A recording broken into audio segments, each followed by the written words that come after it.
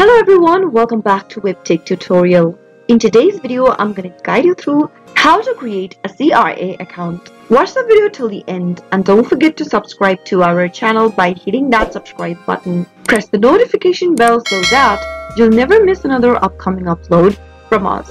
If you'd like to register or create a CRA account, then here's how you can easily do it. Open up a web browser of your choice. In the URL box, type in www.cra.gc.camy and press enter on your keyboard. Soon after you see this interface, select the language of your choice from the option. You'll end up in the official web page of cra.gc.camy. To register for a CRA account, you need to provide some of your personal information. From the main home page, click on the sign in button at the top right and select CRA My Account option from Canada Revenue Agency. Scroll down and you can use multiple methods to sign into your account. To create a new account for CRA, you can choose the option 2 and click on CRA Register.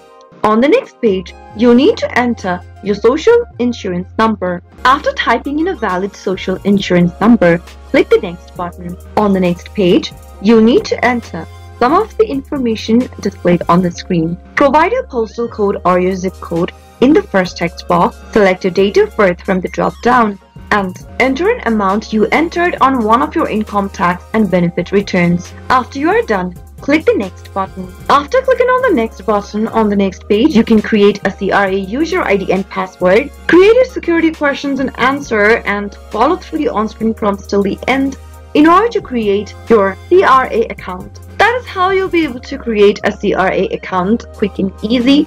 I hope the tutorial was helpful to you. If it was, go ahead and give us a thumbs up.